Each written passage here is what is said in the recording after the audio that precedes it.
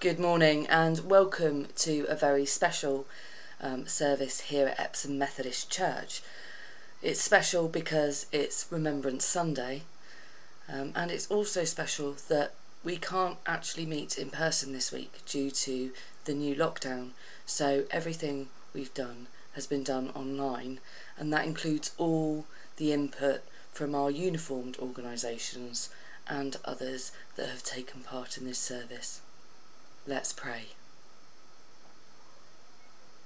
Lord God, we thank you for this ability that we can still share worship on this Remembrance Sunday. We ask that you fill our hearts with your Spirit and breathe life into us so that we can truly feel your presence whilst we remember those who died during the First and Second World Wars, plus all the other conflicts that have happened since. In your name we pray. Amen. Families who have lost loved ones in war remember them every day of the year, but this is the day we come together as a community to remember all the lives cut short by the madness of war. God commands us to love one another, and nothing testifies to the fact that we as human beings fail to obey that command more than the enormous quantity of resources, the incredible amounts of effort and ingenuity we dedicate to the task of making war on each other. War creates opportunities for individual sacrifice and heroism, but represents a collective failure to live in accordance with God's will. When we wage war, we fail in our task of building God's kingdom here on earth. The sorrow we feel when we remember those who have died in war is not just sadness for the lives lost and the loved ones bereaved, but an acknowledgement that we as human beings have, after thousands of years, still not cured ourselves of the habit of war. Our uniformed organisations have been painting and creating poppies this year for a slideshow later in the service. One thing that many may notice is that not all these poppies are red. The red poppy is the most famous symbol used to commemorate those who sacrificed their lives in World War I and conflicts that followed. Wearing a poppy was inspired by the fields of poppies that grew where many fell. The red poppy is connected to the Royal British Legion, a charity created by the veterans of World War I. And they say that the red poppy represents remembrance and hope. There is also the purple poppy. Animals like horses, dogs and pigeons were often drafted into the war effort, and those that wear the purple poppy feel their service should be seen as equal to that of human service. In particular, we remember how many horses were killed or injured during World War I. Donations to the Purple Poppy Appeal, which is organised like the War Horse Memorial, will go to charities like World Horse Welfare and the animal charity Blue Cross. We then have the black poppy. Now, the black poppy has two different meanings associated with it. It is most commonly associated with the commemoration of Black, African and Caribbean communities' contribution to the war effort as servicemen and servicewomen and civilians. The campaign organisers say that whilst they also support the red poppy, they feel that the black poppy highlights the contribution and the place of Black, African and Caribbean communities in remembrance. Finally, we have the white poppy, which is what I'm wearing. The white poppy is handed out by a charity called Peace Pledge Union, which promotes peace. And unlike what some people think, this is not a poppy that doesn't remember those who died in conflict.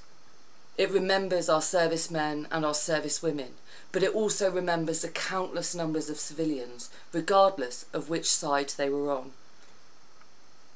And what it aims to do is to remind people that as we move forward, we need to look toward peace and not toward making war.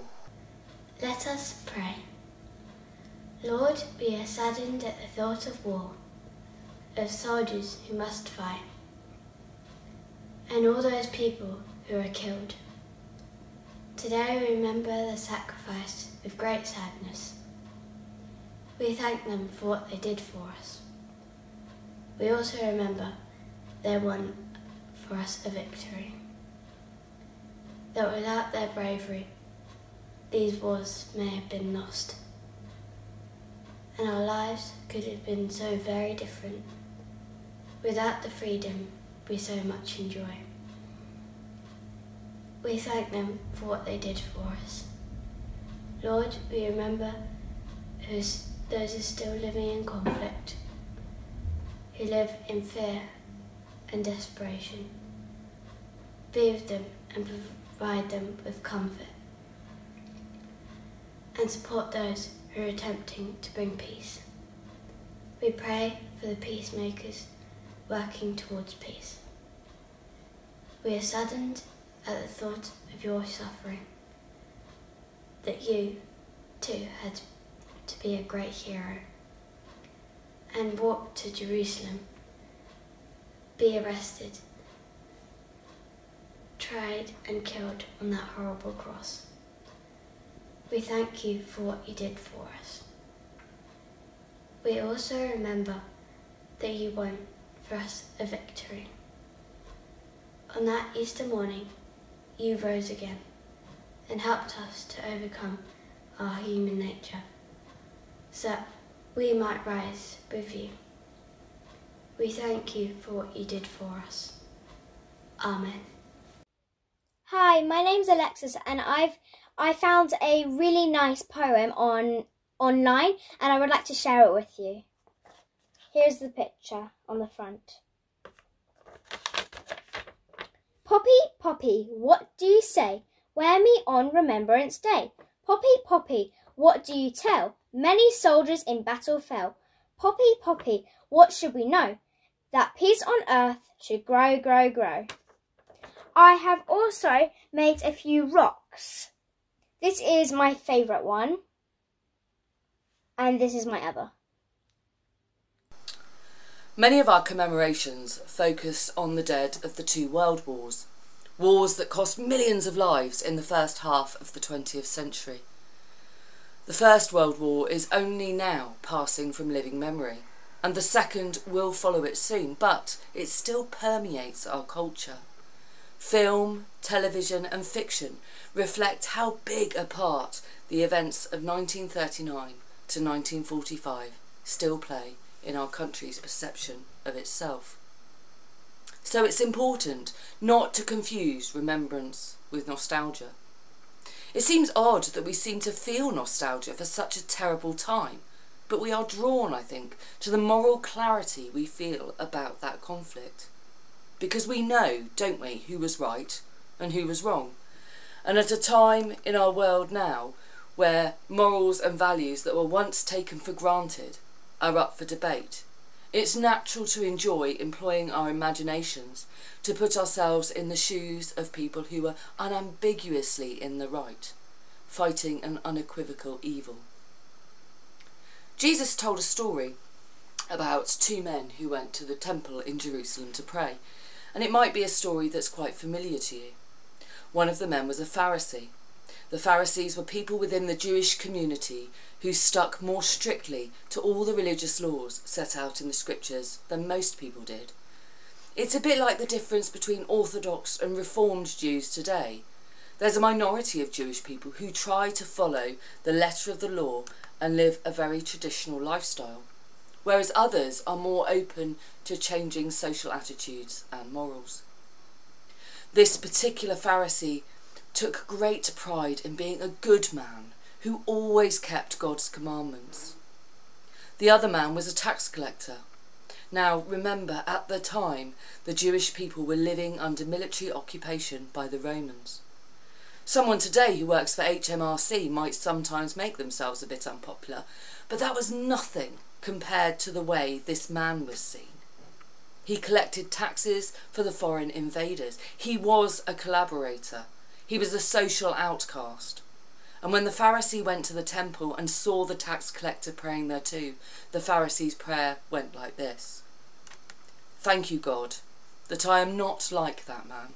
I fast for 2 days every week. I give a donation to the temple." He thanked God that he was a good man, and he looked down on the tax collector as a bad man.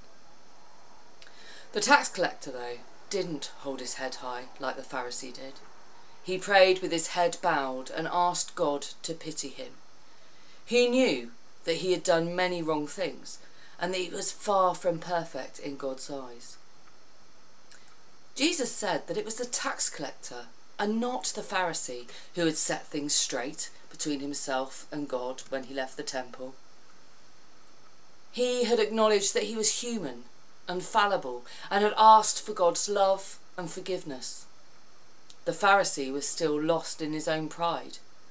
The Pharisee was feeling a bit like we do when we indulge in that fantasy of being on the right side of a moral crusade, of knowing that we are the good guys and everyone else is totally in the wrong. The story warns about enjoying that feeling of moral certainty. We are lucky enough to live in a country that found itself on the right side in the war against fascism. But let's not get too comfortable in assuming that if we had lived in Germany or Italy or any of the other countries that fell under Nazi sway, we would have been among the heroic few that resisted. Fear, peer pressure, unwillingness to rock the boat or draw attention to ourselves. All these are powerful forces that push people to conform. In the BBC drama World on Fire, set during the Second World War, a German couple are terrified that the authorities will take away their daughter, who has epilepsy. People with disabilities were among the first victims of the Nazis, and if you or I were in their position, can we be sure we wouldn't be drawing the authorities' attention to a neighbour who was Jewish or gay or a communist, just to take the heat away from our own child? When you were at school and you saw someone being bullied, did you always stand up for the victim? Or did you sometimes keep quiet for fear of drawing the bully's attention to yourself? I know I did. I can't say, as the Pharisee does, "I thank you, Lord, that I am not like this sinner," because I am the sinner. And yet I am also the Pharisee, because sometimes I can't help but speak out about the failings I see in others. It's a bind we are all caught in, imperfect as we are, so desperately in need of God's grace.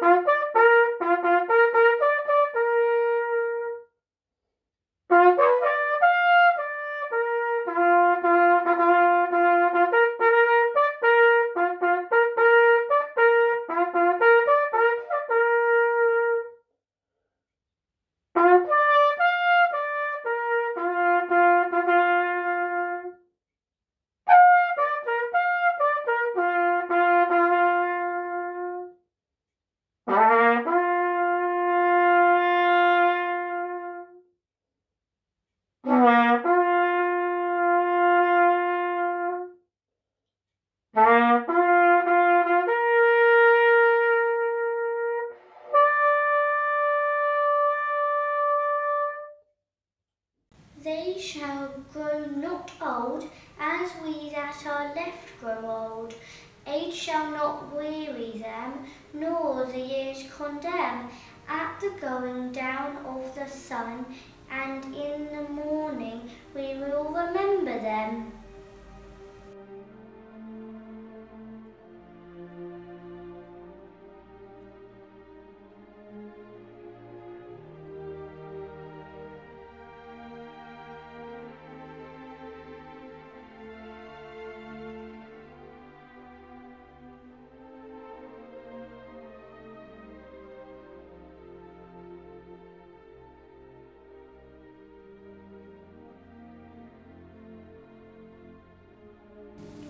Me and my brother painted poppy stones to remember my grandma and all the other nurses who have worked in COVID-19. My grandma has worked as a nurse for almost 50 years and is still living, and she still works as a nurse today.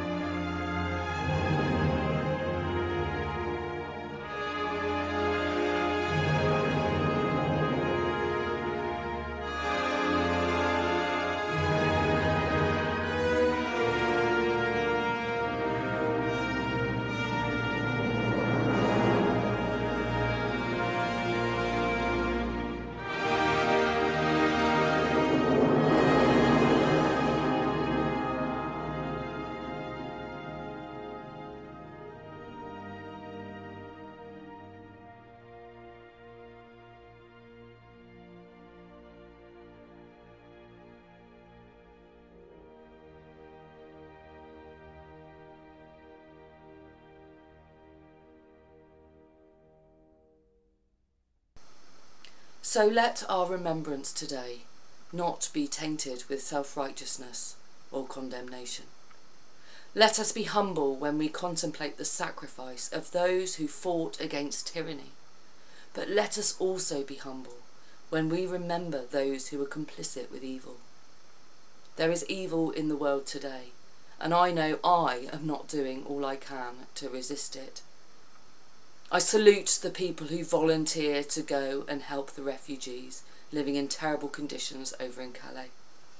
I salute the people putting themselves in danger by speaking out against oppressive governments all over the world, from Brazil to Russia, and I wish I had their courage, but I don't. I could be doing more to help the weak, the hungry, the persecuted. We all could. We need to acknowledge that, like the tax collector, we are sinners, but we also need to acknowledge that we are like the Pharisee. Our remembrance should not be a comfortable, sentimental remembrance. It should be a challenge and an admonition to ourselves, because every war is a failure to follow God's commandments. Not to kill, to love one another, to turn the other cheek. To say that is not to condemn or dishonour the individuals who fight, to belittle their bravery and sacrifice. But we must deny ourselves the comfort of making that bravery and sacrifice a foundation on which to build self-righteousness. Instead, let's work for peace. It's a struggle, which can seem less glamorous and heroic than war. There aren't as many films about negotiation and concession and compromise as there are about men firing guns and blowing things up. It's difficult, demanding work, but the peacemakers are blessed, Jesus said. They will be called the children of God. Amen. Let us pray. We pray for peace, but not the easy peace, built on complacency and not the truth of God. We pray for real peace, the peace God's love alone can seal. We pray for peace, but not the cruel peace, leaving God's poor bereft and dying in distress. We pray for real peace, enriching all humanity. We pray for peace, and not the evil peace, defending unjust laws and nursing prejudice, but for the real peace of justice, truth, and brotherhood. We pray for peace, holy communion with Christ our risen Lord, and all humanity, God's will fulfilled on earth, and all his creatures reconciled. We pray for peace, and, for the sake of peace, look to the risen Christ, who gives the grace we need to serve the cause of peace and make our own self-sacrifice. God, give us peace. If you withdraw your love, there is no peace for us, nor any hope of it. With you to lead us on, through death or tumult, peace will come. Amen. Now we join together with our worship group as we sing Abide with Me.